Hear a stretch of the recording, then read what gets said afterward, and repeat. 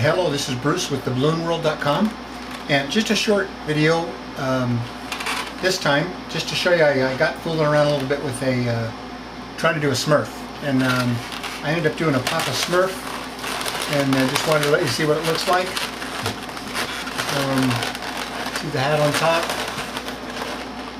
My camera's a little close, but anyway, just to go over it if you want to give it a try.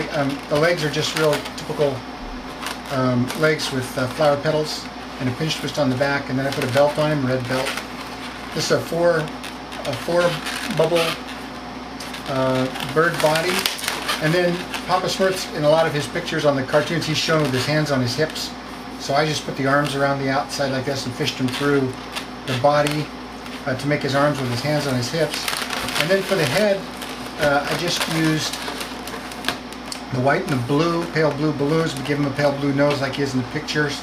He's got blue ears. This is just pretty normal stuff, just to make sure his beard is there.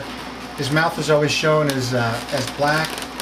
And then for his hat, I used one of the bee bodies that are not dipped, and then connected it to the top of his head, and then just did a quick weave around the back, you know, for the bottom part of his head, and then the bulging part of this bee body is holding everything down. So that came out to be a pretty good Papa Smurf.